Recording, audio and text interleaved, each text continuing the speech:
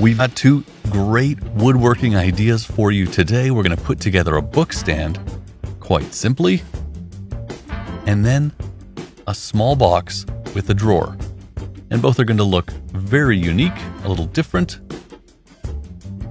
and most importantly, they're going to be handmade. The book stand itself doesn't take too many parts, just some detail work. There'll be a large back to brace the book, and some support feet. And then from there we'll need a small platform and a lip, as well as two dowels, evenly spaced from the center, to hold that book open.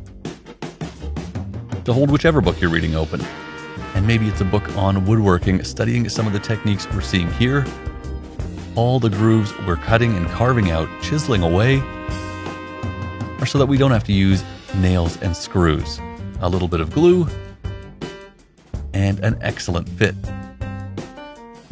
There you can see the base of the body, and then another one of our grooves for a perfect fit. And one of our favorite books sits just fine. On to our next awesome craft.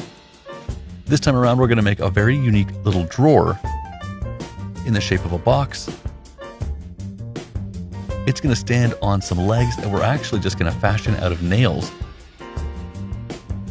by hammering them to a desired depth, and we're going to use the same nails around the rest of the box. They'll be our finishing details. But first things first, we've got to cut out and carve the grooves to connect the 6 pieces we need to construct our box. There's the top, bottom, and sides, but now we need a backing, and we also need a drawer. We even spray painted our nails for continuity, giving them all that same look, and the black will look really nice against the natural wood grains. Almost there now, just some fine tuning and cutting the last few pieces into shape before we chisel out those grooves and put this puzzle together. The drawer's complete. A few test pieces inside. You've got to have something in your drawer. And we've even treated the wood with some lovely cutting board oil, and look at that finish. A smart, cute, and very unique drawer. If you decide to take these projects on, we'd love to see the end result. Drop those pictures in the comments section. Otherwise, give this video a like or a share.